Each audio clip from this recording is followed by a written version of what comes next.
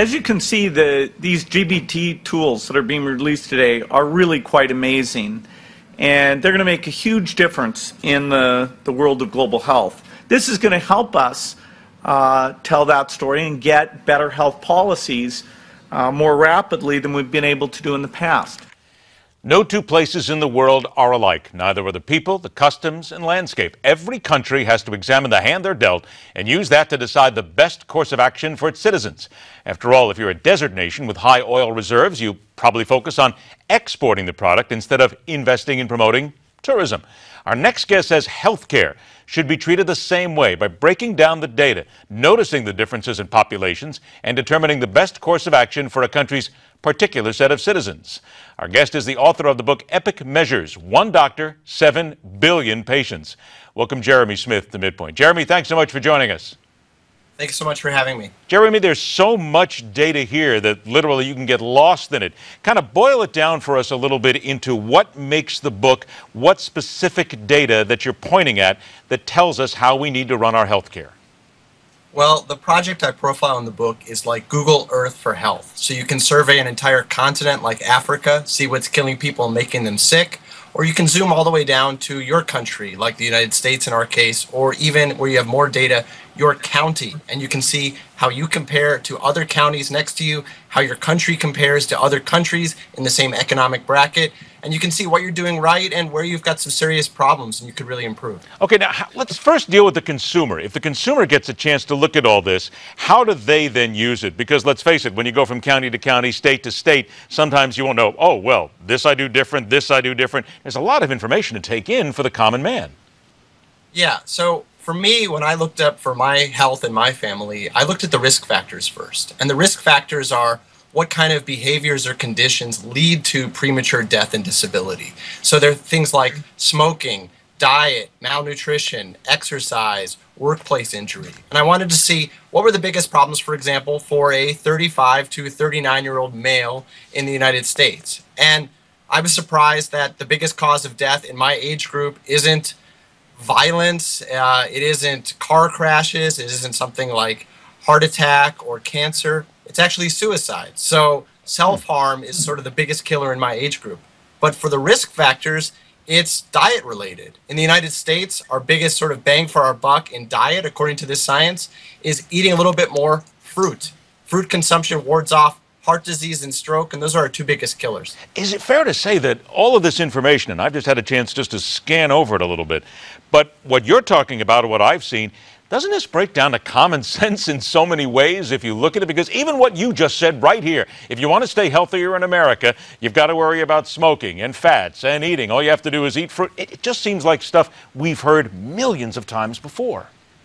Well, what this does is it puts hard numbers so you can see exactly how important one kind of behavior or cause is compared to another. So, for example, what's more important, quitting smoking or eating more fruit? Getting more exercise or making sure you've got clean air and water in your environment. And this can say, for example, look at global health. For years, we've had many people and many celebrities pushing the cause of clean water and sanitation. And those are important causes. But it turns out that the problem of dirty air inside homes from unclean cook stoves is actually 10 times worse for people in developing countries. So that's the kind of thing where you can say, gosh, we're putting 90% of our resources into something that may only be 10% of our problem. And meanwhile, half of our problems we might not be addressing at all. One line that you had here in the book that I got right away. Money is not going where it is needed the most. We consistently, matter of fact, just yesterday on the show, we talked about the price of cancer drugs being so expensive that most people can't afford them. Again, it comes down to money. But what you're telling us is, especially in developing countries, the money's there in some cases, but it's just not being spent properly.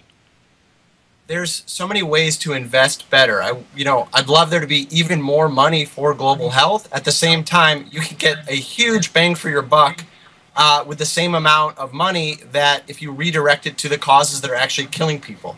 For example, the same kind of lifestyle diseases that kill people in our country, cancer, diabetes, heart disease, those are responsible for 2/3 of deaths in poor countries as well. But they only get about 1% of health funding. So think of that mismatch. 64% of deaths, 1% of health funding. Mexico, a country which we normally don't think of here in America. We don't think of them as being far ahead of the curve when it comes out to health. Let's be very honest here. But Mexico used this service to tailor their health insurance with a blanket coverage of 16 million people. Now, wait a minute. Mexico actually used this. Why aren't we using something like this to set policy? Well, in the United States, we are proud to have a fragmented health system. We have health systems that vary on a public basis by state and on a private basis from individual to individual. That's very powerful. We rank very well in responsiveness to patient demand. So our systems meet the demand of people who are able to come in and pay for them. But there's many people outside the ability to pay for them. And then there's prevention. And there's really no money and no comprehensive blanket being put into preventing these causes. We want to catch people before they go to the doctor if possible. So here we are talking about health care in America, the Affordable Health Care Act. And everybody believes that this was set up to specifically take care of a lot of issues here, help us be healthier. Did they use this material? I get the sense right away that a lot of the material that's here, they didn't use it in creating Obamacare. Well, you know, there's covering people, and then there's what you actually choose to cover. You know, the secret of public health insurance, national health insurance, blanket coverage is it's not magic. You still have a limited amount of money, and you have to choose what you're spending it on.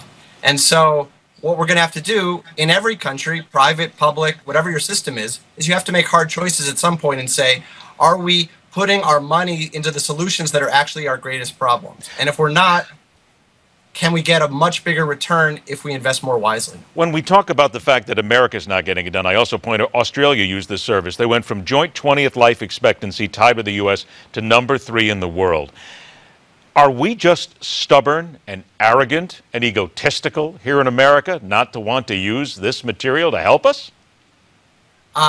You know, I think that we have the ability to move quickly when we get new information. And I hope that that will be something we're able to do. Australia is a country of 22 million people. They've got a $100 billion public health system with essentially a few people at the top who are able to make decisions pretty rapidly. The U.S. has a lot more people, a lot more complex problems, but we too can make pretty rapid gains. There are counties in the U.S. that in the last generation have had a lifespan improvement of about 10 years. There are other counties where people have actually fallen back for the first time in recorded history in this country without there being an accompanying war or epidemic. Do we know where America is right now on these numbers? They used to be 20th. Are we any better now? I'm afraid that we are fallen since that last ranking, and we're now about 40th on most rankings, like child mortality, life expectancy, adult mortality, and that's pretty much the bottom among other wealthy Western countries. So there's a lot to be said by studying what people in other countries are doing well and also studying where we're doing well. If every county in the U.S. had the same life expectancy gains of places like New York City over the last generation, we'd be the longest living country in the world. So what's happening in New York that's not happening elsewhere? We need to look into that. By the way, I want to remind everybody it is healthdata.org's Global Burden of Disease interactive map, if you wanted to check that out. Also want to remind everybody the book is called Epic Measures, One Doctor, 7 Billion Patients. And Jeremy, I thank you, and while you didn't say it, I'll go ahead and say it. It just seems like maybe we're a little bit stubborn and arrogant, and we need to kind of get off the dime a little bit and help on this. Jeremy, thanks so much. Good luck with the book. Thank you so much. All right, take care. Now, here's to you. Should these statistics be used to adjust the United States health policy? And why do you think? Maybe why aren't we using it? Go to newsmax.com/comments. Give us your thoughts. We'll talk about it here. Hey, let's face it. No matter how you slice it, it's still in our hands to live a better life one way or another. Coming up next, the city in Florida that has decided it's time to become a gay marriage destination on MidPoint.